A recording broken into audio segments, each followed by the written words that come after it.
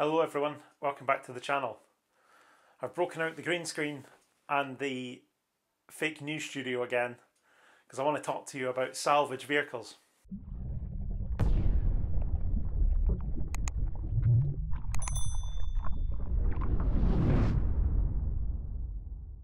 And in particular, this 2020 MG ZS EV that's for sale at COPART. Doesn't look that bad actually, does it? Ah, okay, there's your problem. For those of you that don't know, COPART auction off salvage vehicles, and they do this all over the world, and in the UK at least, they are the primary place where if a vehicle is deemed to not be repairable or not economical to repair by an insurance company, it gets sold off via COPART to independent repairers, salvage dealers, etc., who will either try and fix it, put it back on the road, or they'll break it for parts. Find a car like this that's so new, that's been written off with what doesn't actually look like that bad damage.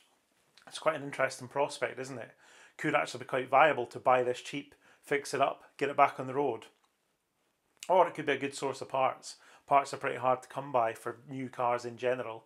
Definitely ones that are a little bit less mainstream. Like MGs in general, but certainly the ZS EV as well. Sales have been quite strong, but there's not exactly tens of thousands of them on the road, are there?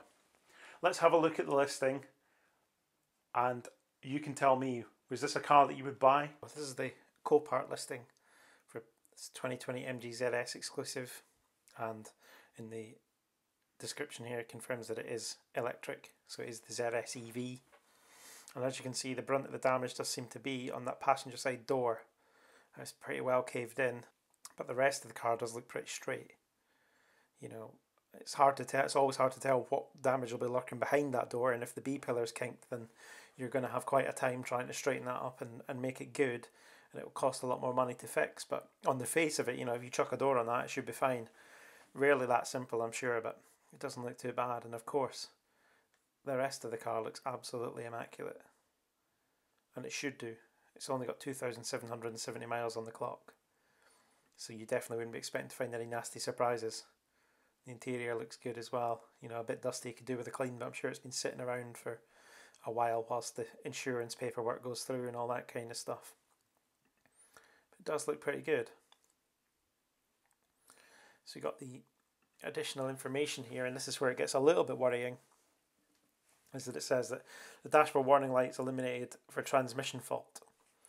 Now, when we look at the picture of the dash, all we see is this warning: vehicle is in running mode, please power it off before leaving. And that basically just tells you if you open the door when it's in ready mode that it's still actually running, the ignition is still on, because obviously it's an EV, there's no engine noise to stop you from leaving it in that state where someone could just jump in and drive off. And you know, that isn't a warning light and certainly doesn't indicate a transmission fault. There's no other warnings on the dash, so I'm not actually that sure it'll be that bad. But part of me wonders if maybe the 12-volt battery is a little bit low. I mean, it doesn't look it here right enough, but people in the yard have been a bit confused. I don't know, but I certainly wouldn't think it'll have gone from running and driving absolutely fine to having a major problem that's going to basically write the car off again, but mechanically, just in the time it's been sitting around, you know, going through insurance and all that kind of stuff. And it certainly looks in good enough order.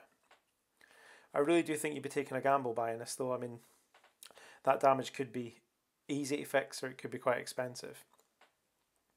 There was a post about this on the MG EV Owners Club Facebook group, where the person that actually owned this car when it was written off said that their insurer had said that there was damage to the B pillar and potential damage to the battery housing as well. But you know, that I could believe there'd be damage to the B pillar, but I'm not so sure about the battery. I mean, certainly you've got that view of the underside there. Now that'll be a plastic undertray, but nothing looks to be particularly bent or broken or out of order, and you'd think the plastic would break first.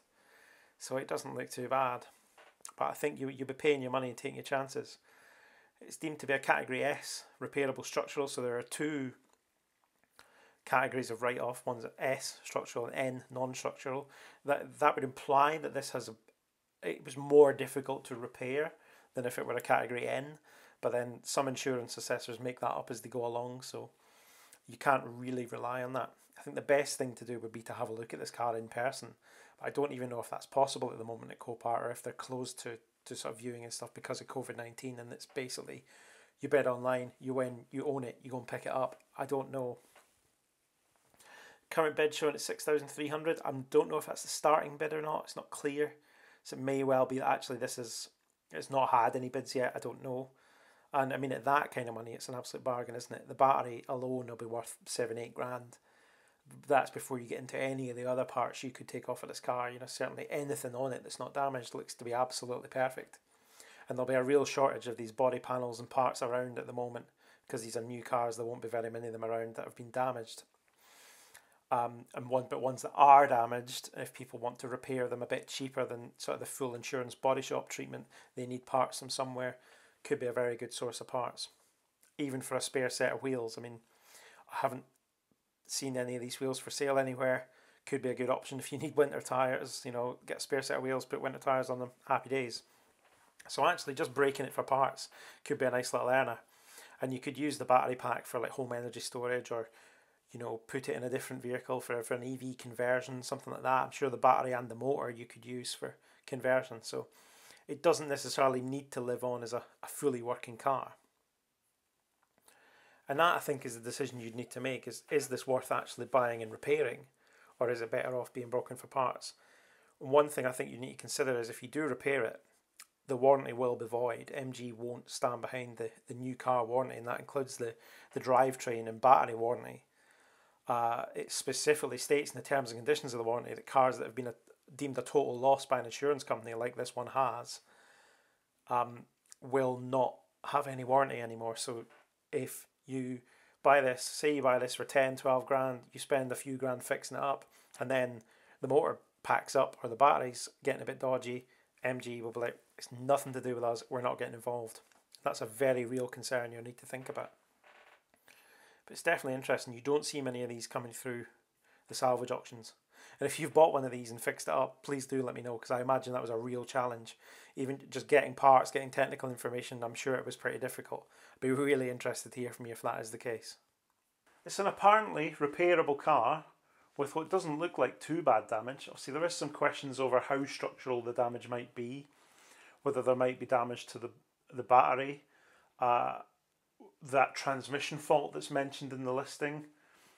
You know, that could turn out to be something pretty bad, but it's unlikely. I mean, if the car was working before it was crashed into, which you know, we've got no reason to believe that it wasn't, then I find it hard to believe that it suddenly developed a terminal fault. So I think if you can deal with the bodywork, it's probably not too bad. How much do you think it'll sell for? Would you buy it?